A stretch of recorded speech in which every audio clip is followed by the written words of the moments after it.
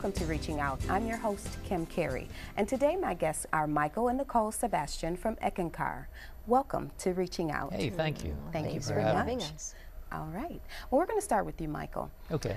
Tell us, what is Eckankar?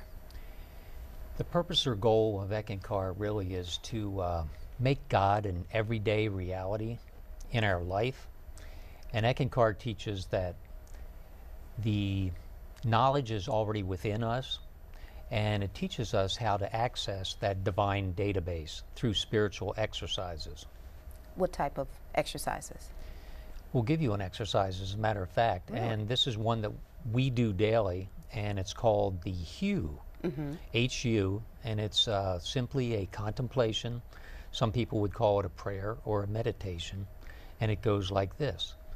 HU, and would invite you to, so you can feel it. That's it. I felt that. The HU along. Just you take a breath, and then on the out breath, you HU, and we HU for 20 minutes daily. That's a spiritual exercise. Okay. Okay. How did you connect with Eckankar? I've been looking for something different, the truth, why we're here, what's my spiritual mission, life after death, what goes on, what is God, like a lot of people. And I grew up Catholic, studied with the Christians, the Buddhists, the Sikhs, and one day, while standing in a bookstore, a book dropped off. No one was around. It literally dropped off the shelf. And when I picked it up to put it back, it had the word Eckankar on it. And I started reading, and it said past lives, dreams, soul travel, reincarnation. I said, this is what I've been looking for. I knew in that moment that Eckankar was my next spiritual path. Okay. Okay. Well, Nicole, how are you? Oh, very well, thank you. Very good. Tell us how you connected with Eckankar. For me, it happened in a dream, and you know, someone handed me a book, and I didn't realize it was an Eckankar book per se, but I like to read before bedtime, something spiritual, something uplifting, and I read a paragraph out of this book and put the book down, went to sleep, and had a dream that absolutely changed my life. And it took me 1 year to recover from this dream. Really? In the dream, when I woke up, the tears were flowing and kept flowing for 2 hours.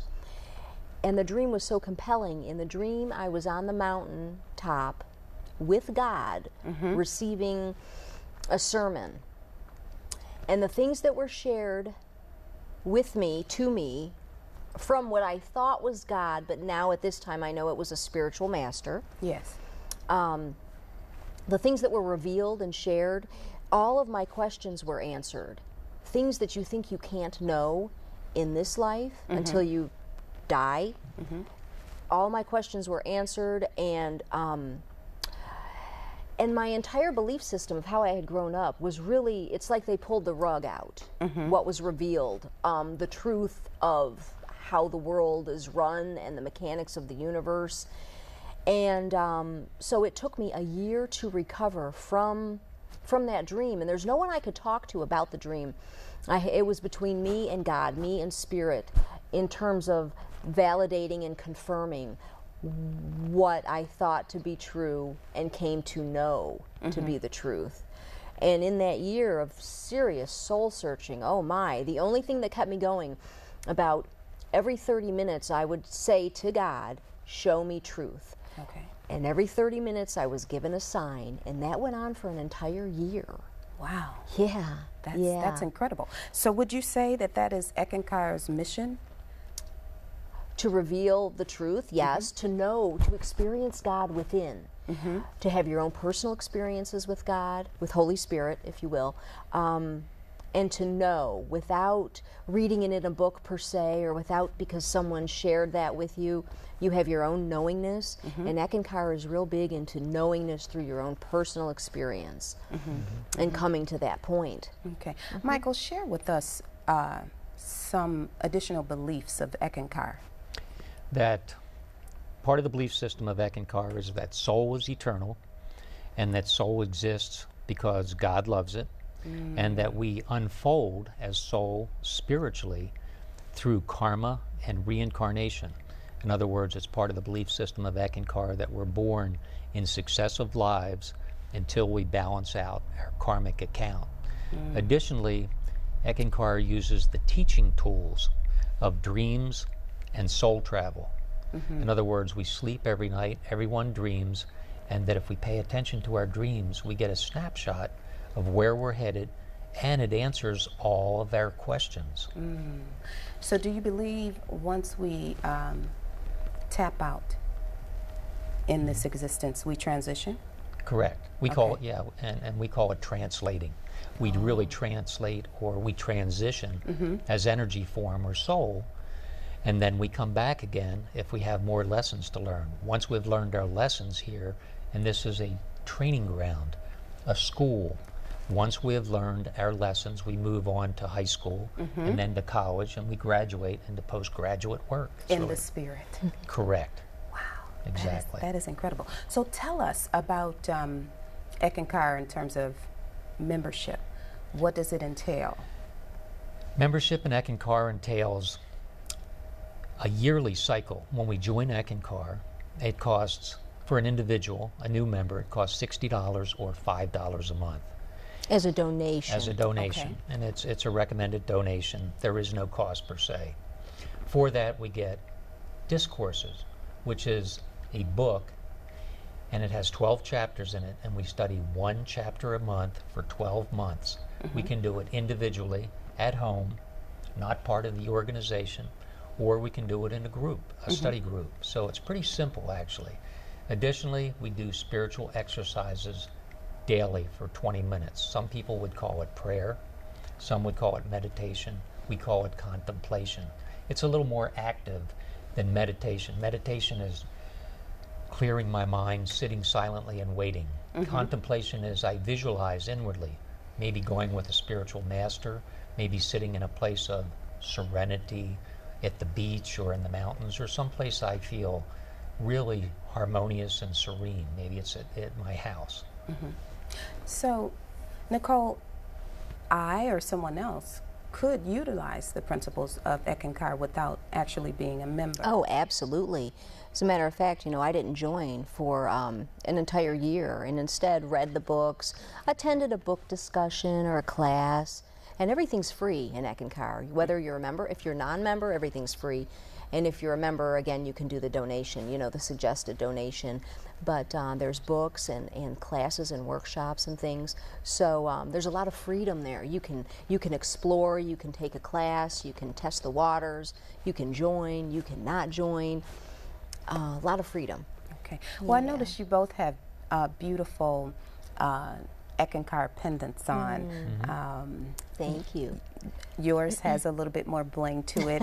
I don't know if you've told us how long you've been associated. Yes. Yeah, I've been a member for 18 years, actually. Yeah, and with Michael, what he was saying about the the 1-year study, there's 17 years of study in Eckankar. Yeah. How has it changed your life? Oh my gosh, in every way possible. Give us a few examples. Self-reliance, self-responsibility, self-confidence, knowingness, pure knowingness about things, like I said, that you don't think you can know in this life. I have received those answers through direct knowingness, and that's priceless. It really is. And for me, it's been love. It's all about love. Eckankar has taught me how to give and how to receive love. And I had much before I stepped on the path of Eckankar, but it really opened my heart to love and to be aware of other individuals and to be of service to them in some way, to my community, to my family, to serve all life, really. So that's what I picked up through Eckankar. So where are you located, and what are your hours of operation? We are in Michigan. We're in Royal Oak, at the Royal Oak Eckankar Center. We have a center there. Main and 4th. Right, Main and 4th. And we have worship services once a month on Sunday from 12 to 1 p.m., the first Sunday of the month. We also, every Monday, we have a community hue chant.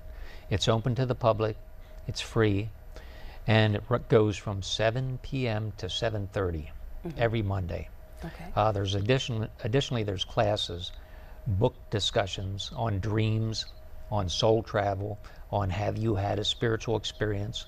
If you'd like to go there to talk to someone because you've had a spiritual experience of some sort, you can call the Eckankar Center and meet someone down there, or you can contact us directly and we'll point you in the right direction. Okay. Because you and your wife are the two point The people people, for... yeah, the go-to people for Michigan. Okay. Okay, very good. Now, you spoke about an exercise. Is that something you wanted to do with me, or just... The hue, yeah. The hue? We'd like to do the hue. Yeah, so... Well, let's do the hue. And to do the hue, all you do is you get relaxed, you close your eyes, and you take a deep breath, and then on the out breath, you chant the word hue, like the name hue. Hue. And then we'll,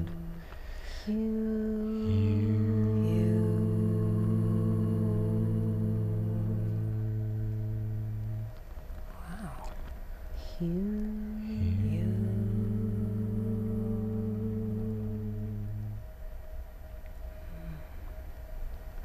I felt that. That is calming. that is calming. That is It's, very calming.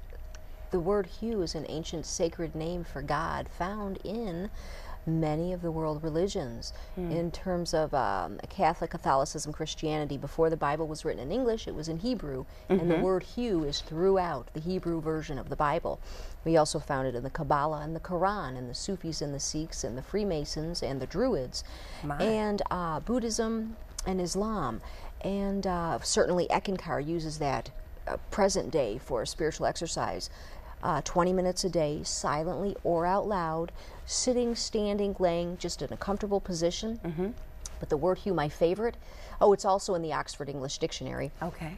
The word hue is where the word human comes from. Human, God within man, because we all have that spark. We are spiritual beings. Yes. And it's good for stress, anxiety, insomnia. It will stop nightmares, depression, anxiety, suicidal thoughts or behavior. If you just hue for a minute, you can feel the change, the resonance within, the vibration changes. I did feel the vibration. Yeah. Michael, how does Eckankar differ from Scientology? A world of difference. A world of difference, okay. But I won't talk about Scientology. They've pulled a lot of heat lately in the media, and everyone's kind of familiar with what Scientology is or is not now. Okay. Eckankar really focuses on love and service. and service, and to Being a co-worker with be God. a co-worker with God, to somehow help our fellow people on the planet, and to open our hearts to love. And when we do that, automatically we help to uplift humanity, and that's Eckankar's goal. Wonderful. A lot of freedom. Yes, Wonderful. freedom. And I'm so excited to tell you about an upcoming regional seminar. Eckankar is hosting May 18th, which is a Saturday. It's an all-day affair. It is free and open to the public. It'll be hosted at the Met Hotel, M-E-T, Met Hotel, and it's located off of I-75 and Crooks Boulevard, the north exit. If you hang a right and go 1 block, you'll run into the Met Hotel, and it's going to be from 10 to 7, 10 a.m. to 7 p.m. Again, it's free and open to the public. There'll be seminars, workshops, roundtables, books, and things of this nature, so feel free to join us. Come on and check it out. And you can stay for the entire event or just stay for an hour, whatever you like. But join us if you're able. Thank you. Well, I've certainly enjoyed you both and learning about Eckankar and my hue experience. And I thank you both for joining us here. Thank you for having us. On Reaching Out. That'll do it for us here at Reaching Out. Thanks for watching. We'll see you again next time.